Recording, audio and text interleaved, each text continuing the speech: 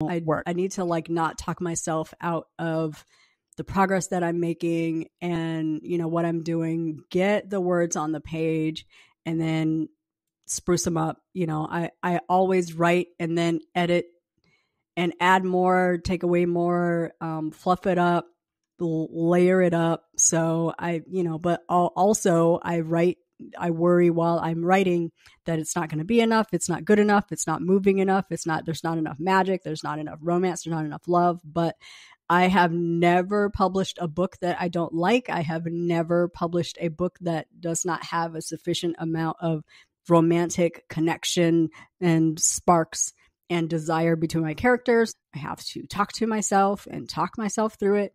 Right now, while I'm writing, it's very ugly, but before it hits my editor, I am going to love it.